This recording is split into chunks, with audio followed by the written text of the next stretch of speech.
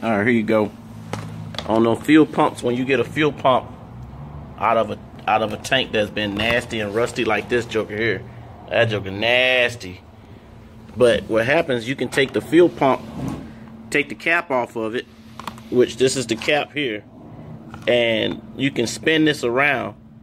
Take a pick, lube it up, carb cleaner or WD-40, whatever, and spin this around, break it free. Therefore, when you put it back in the bike and put it together, it don't be burnt. It won't burn the motor up in it. And that's what happens. They'll seize up from the carbon buildup and the rust and all the gunk, and then you try to turn it on with a key and it'll burn it up. All right, I couldn't get a good video going, feed, so I'm gonna show you how to test it, you know, on